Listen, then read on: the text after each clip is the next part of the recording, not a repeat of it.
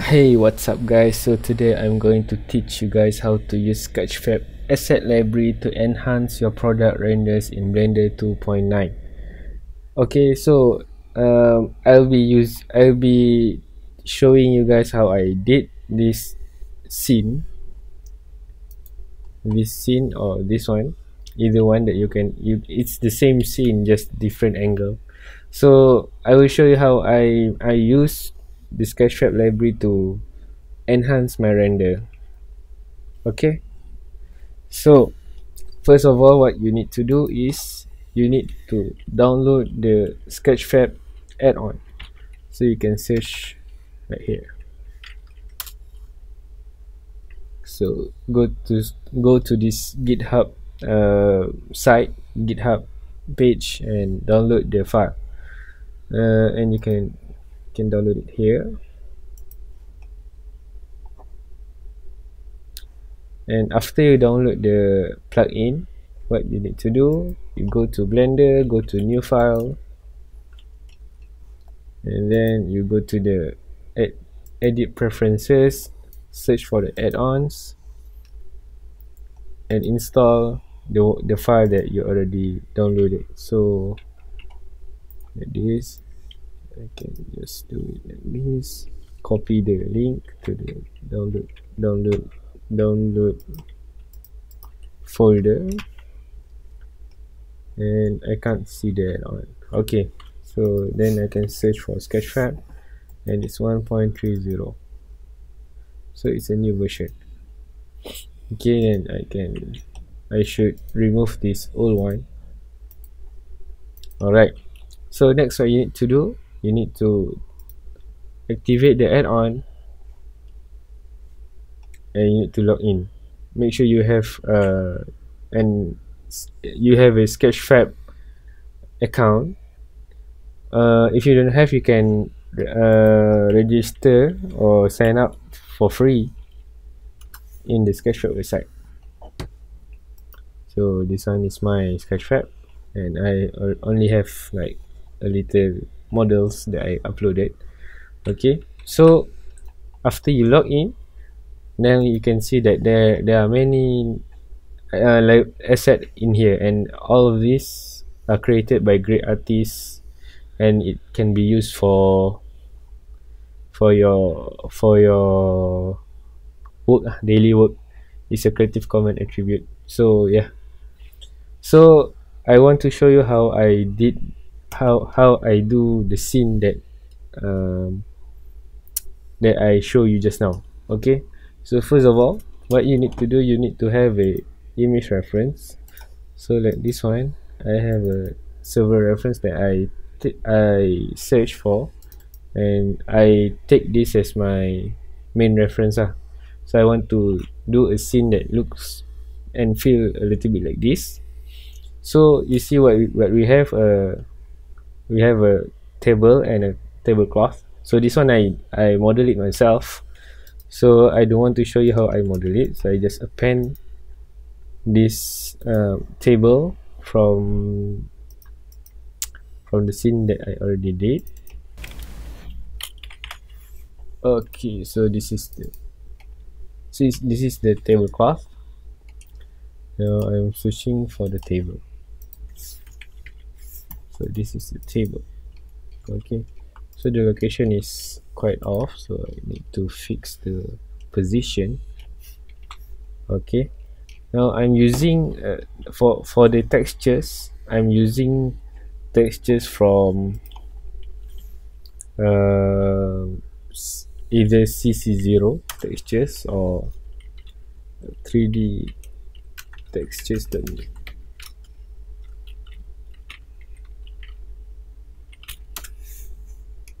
Yeah, usually I search for free texture from these two sites, or one more site that you can search for is Texture Heaven. So these three sites have very good textures in it. Okay, this one, and this one. So my internet is a little bit slow, so yeah, there's a lot of free textures in here, and in here. So you just search for it, Then you can apply like you usually apply your material. So I already have my table, so the next thing I need to have is my wall. So the wall, you can just add a plane and put it here like this. Okay, so now the wall should be black color, so I don't want to model because yeah, let's say you are a graphic designer and you need to make a realistic 3D mockup, and you don't have the time to model everything, because if you have to model everything, like you see in my scene just now in here, if you have to model everything, it would take maybe days, 2 days or 3 days to model everything. So that's why we use Sketchfab, this add-on to make your work faster, to finish your work faster. And like usually graphic designers only have like 1 day or 2 days job, 2 days to finish your job. So like after, so for the wall, because I don't want to model, I just append the wall that I already have. So I can search for wall. Okay, so this is for my previous scene, so just append it.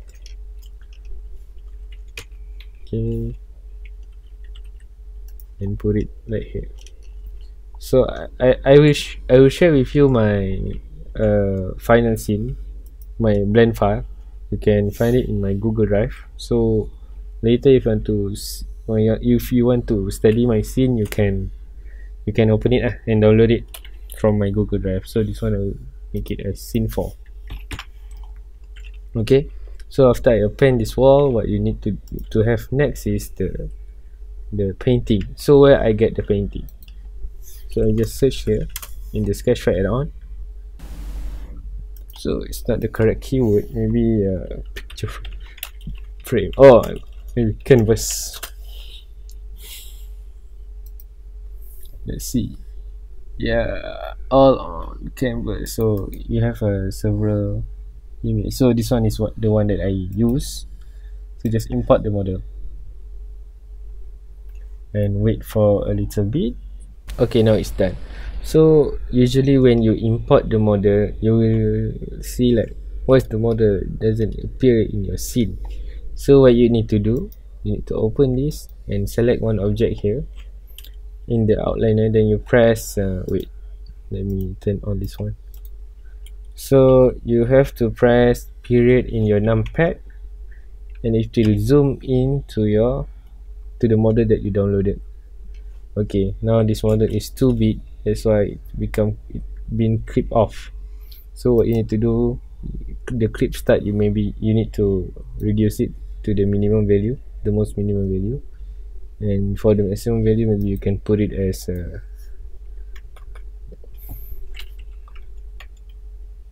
10,000 maybe, I don't know. Okay, so what you need to do next is this. Usually for all the Sketchfab models that I download, I will do this thing, because sometimes the models are 3D scan, and it sometimes doesn't really doesn't works for your scene. So what you need to do, you need to merge everything. So select one and hold shift and left click to the bottom, to the last list of your object, then press Ctrl J to join everything. Now everything is in one piece, one object. Then you need to fix the pivot point to the center of the object. So select the object, set origin to geometry. Okay, if you want to use the empty, then you can use, but if you don't want, you can just select this object and press alternate P and clear and keep transform, clear parent, so that this empty will not control your object. Then you can copy this name, delete the empty object just now, and paste the name here.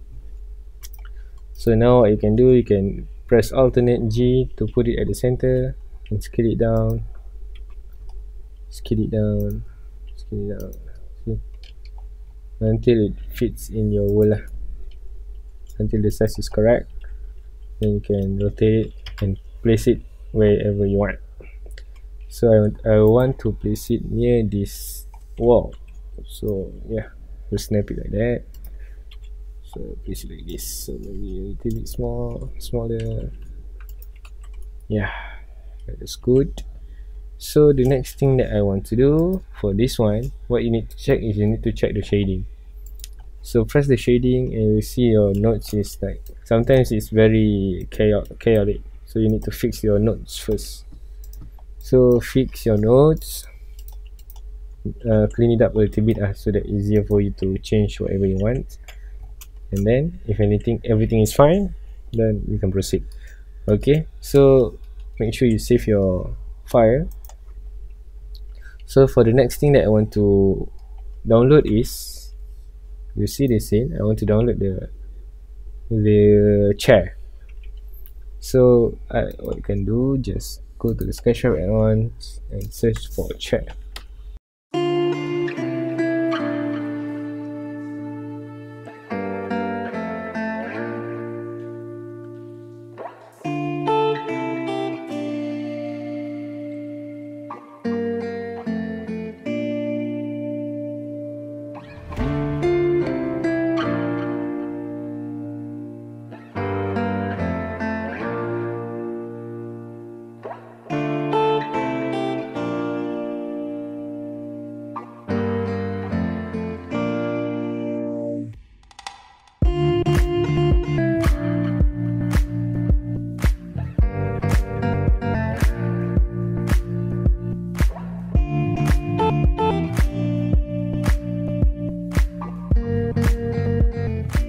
So now as you can see in my scene, the chair is white, but when I download it, the chair is not white. It's like brownish something like. So what I did was I add a shift A color hue and saturation node. I put it here. Then what I do, I just reduce the saturation so everything will be white, and I increase the value a little bit, maybe 2, yeah, and then maybe if you want to make it 3, you can do anything that you want. So but I remember I put it 2. So yeah, that's why my chair looks white.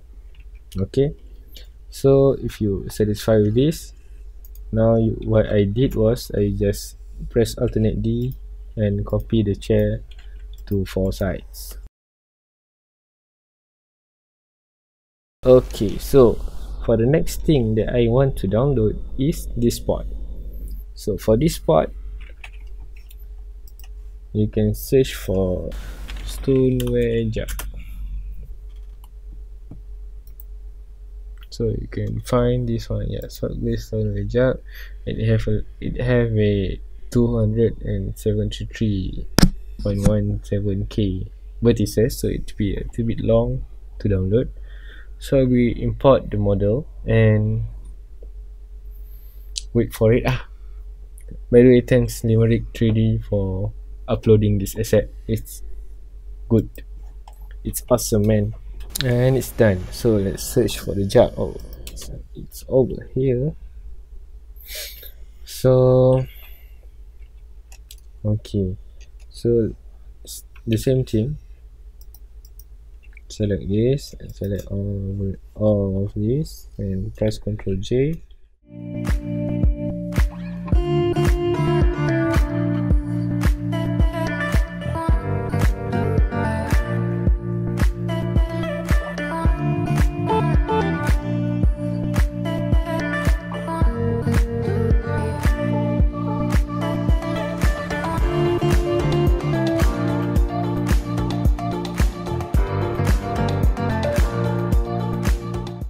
Okay, so you have your job. So the last thing that we need is this mark, because all other than that, everything is I modeled it myself. So you can search for the mark, coffee mark, like that maybe. So this is the one that I use.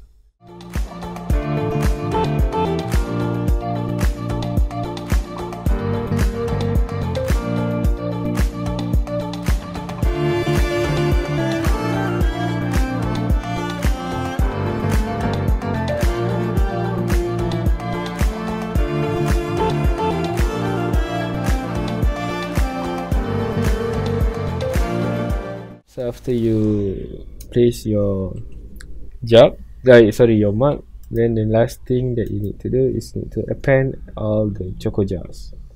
So I will be opening my original scene, which is this one.